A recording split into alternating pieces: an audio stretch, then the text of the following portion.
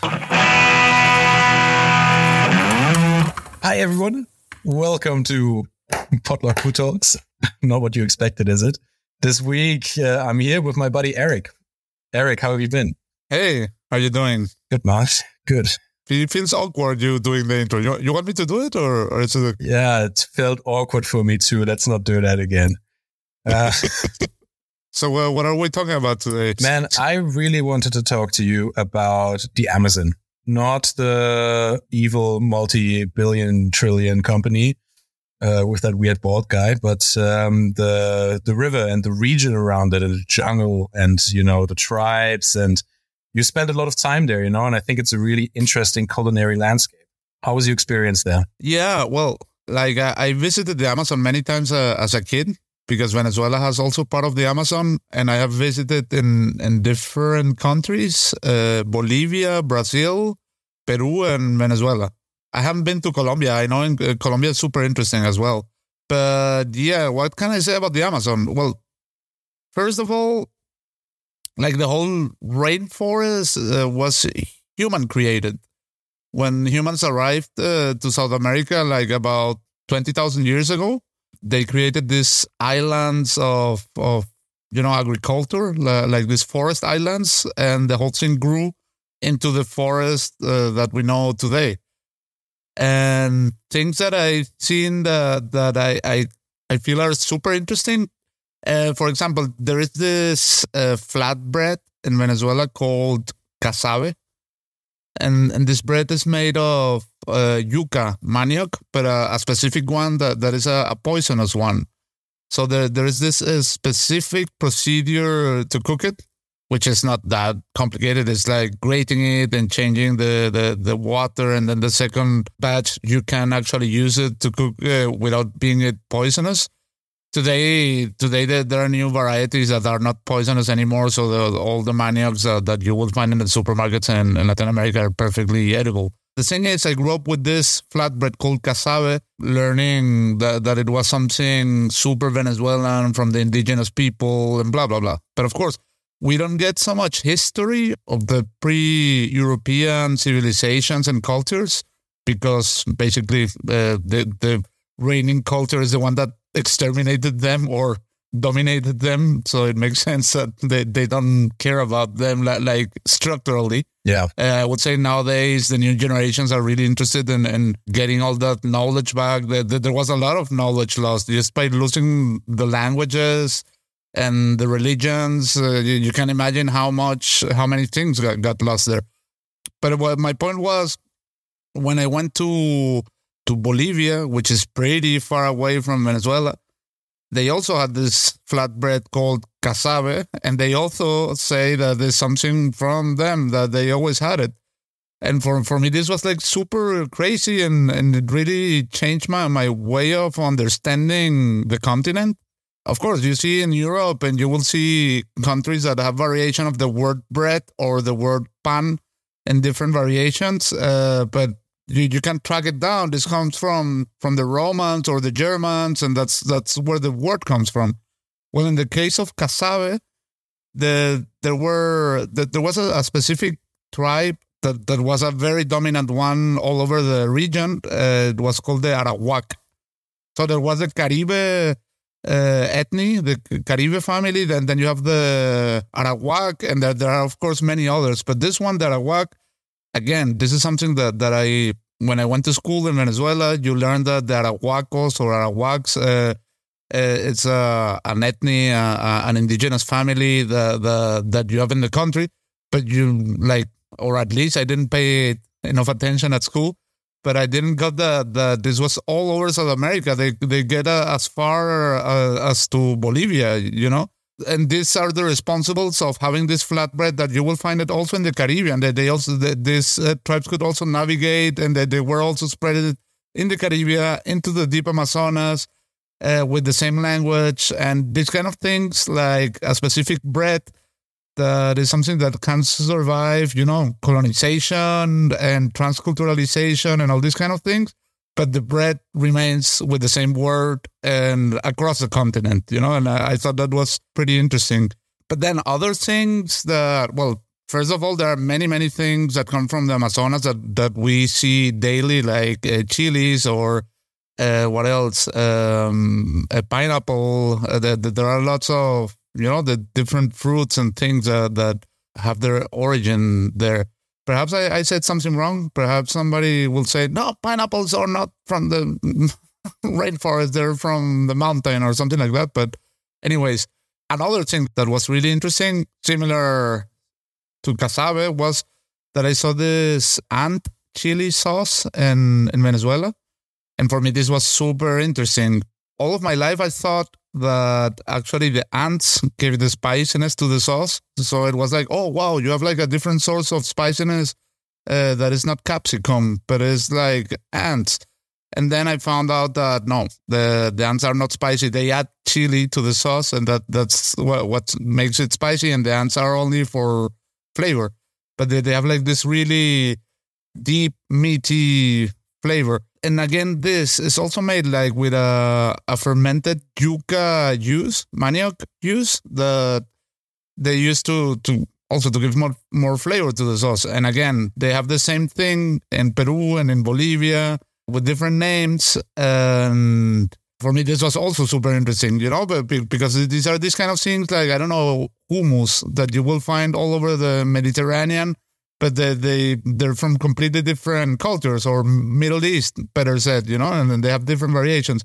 So you will find this fermented yuca sauce with ants in different parts of the Amazonas with different variations. In Brazil, they have like a variation called tucupi, which is like a liquid yellow sauce, and you will find it in markets all over the Amazonas, and it's like a super sour sauce. Like it's very sour. And this sauce was featured in some of the menus at El Bulli. Like when I was doing some research, like Ferran served. But when I see this, and also in the last book of Tapas of Albert Adrià, he also has like a tucupi featured somewhere. Really? But when I see that, it feels wrong to me somehow, because to make these sauces, these specific ones, you do need the, this bitter, poisonous yuca to do the original right thing, right? Right. Which you won't find. You won't even find like the yucas you see in South America and Europe. You will find like a different one, which is the African one, and it's not the same thing, and you won't get the same effect. Yeah. These are these things with, cooking recipes from other countries and trying to replicate them with local ingredients, and it's not going to be ever the same. Yeah. But yeah, I would say those two things were kind of like were impressive to me, to see that there are like this parallelism or this recipes or dishes that you find in different regions of the Amazonas. It's also important to mention that remember the episode of Taboo Foods where I mentioned that mushrooms are not eaten in the Amazonas? Well, that's incorrect. Of course, ancient tribes did everything with mushrooms, even as hunting amulets with magic properties, or also as drugs or medicines or food or all kinds of things. But all that knowledge, as I was mentioning, got lost. Like you see these new generations, and they're not necessarily linked to these tribes. For example, my friend Kenzo, he's I don't know how many generations he has, but he has like Japanese heritage, but he's from the Amazonas. You see, like there are like these settlers that come from different places that got installed there and made their villages and communities, but they have no link to shamanism or like this old knowledge from old cultures in most cases. And again, all over the Amazonas, it doesn't matter where, it's completely Christian. You won't see any religion that is not Christianism in the Amazonas. Well, except, of course, remote tribes that haven't got, like colonized or transculturalized. There's also this huge fish called pirarucu or paiche. It's like a huge monster. Like it can. It's like prehistoric sort of dinosaur fish, right? Yeah. Yeah, exactly. It can be. Don't they make leather out of the skin also? Yeah, leather, and it's also processes similar to codfish. Salted, especially in Brazil. it's an invasive species, so it's good to hunt it. You have to hunt it. You don't fish the thing. You need like a specific procedure to get it. And these are like, like a big one can be as big as 2 or 3 cars in line, like that large. And of course, you have all these types of fruits. A very famous one is acai, that it has become very trendy in this, smoothie, healthy domain. It's considered a superfood. But like this acai, that is a fruit from a palm tree, there are millions of different ones, and also millions of different palm hearts that you can eat. But I mean, I could talk on and on and on of different ingredients and things. But yeah, basically that's it. There are many chefs that have worked with specific produces from the Amazonas. Probably one of the most famous one is Alex Atala. Of course. But in Peru, you have Pedro Schiaffino. In Venezuela, you have Nelson Mendez. In Colombia, you have Eduardo Martinez. There is also in Belén, in Brazil, is another chef called Tiago Castaño. And these are chefs that they work mostly with Amazonian produce. And working with Amazonian produce, one of the keys is to have a connection with the communities and the producers and building, fruitful relationships. Yeah, that's nice. Do you have any questions, Phil, on the Amazon? So, I mean, it's like, to me, as somebody who's never been there, right? And like looking at it from the outside, like it's super, this whole area is so interesting because, like you say, kind of grew from like little agriculture sort of plots. So like, I feel like loads of people imagine it as this like really hostile environment, but I think it is, sure. But like at the same time, it feels really plentiful. Like there's so much stuff there, like it's very giving also. How would you, like, if you had to sum it up, how would you describe the flora? Yeah, I mean, it does feel hostile in terms of, you see millions of different mosquitoes from millions of different sizes around you, and you want to get them, you want to get rid of them.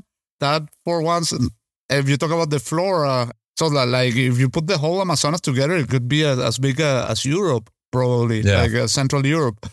So it's super diverse, but even in specific regions where I've been, like it feels like you don't see a repeated plant. It feels like every plant is a different one, And if you're walking through the forest, you will see like this crazy micro environments where suddenly everything is full of blue mushrooms, like this space, this suddenly you enter the domain of this specific color or thing or plant, while you walk. It sounds really trippy.